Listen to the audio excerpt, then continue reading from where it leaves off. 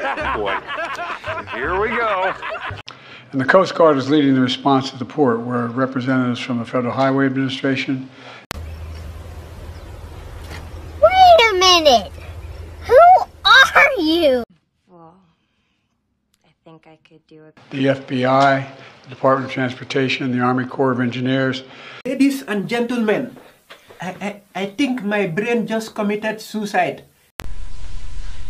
I don't know. As well as Maryland officials and Baltimore Police and Fire. They're all working together. Really? Really? Really? Really? That guy is funny. To coordinate an emergency response. We do not care. Me personally, I wouldn't take this level of disrespect. That's true.